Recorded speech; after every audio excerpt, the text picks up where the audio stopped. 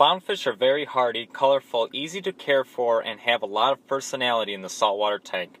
These fish can be found all over the tropical Pacific, from the Red Sea in North Africa down to the Great Barrier Reef in Australia, and all the reefs in between.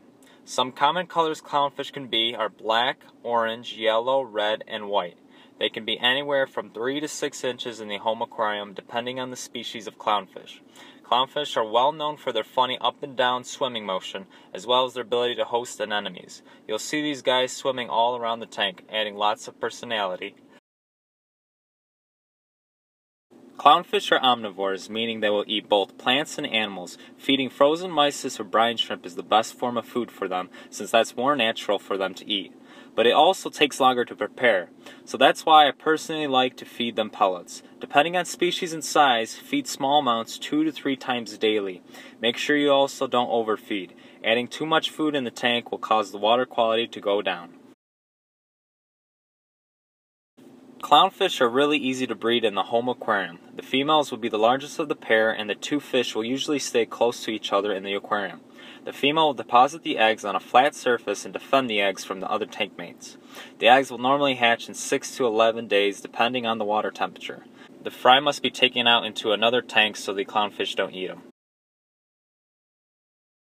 10 gallons and up will be perfect for them. If you're housing them in a 10-gallon tank, just make sure you're either doing weekly water changes or have a great filtration system on the tank. Since a 10-gallon is a smaller volume of water than, let's say, a 90, you have a higher chance of the water parameters to go out of whack very quickly. They will also do very nicely in both a fowler, fish only with live rock, or reef setup. The specific gravity should be between 1.020 to 1.025. That's how salty the water is. Water temperature between 72 to 78 degrees Fahrenheit.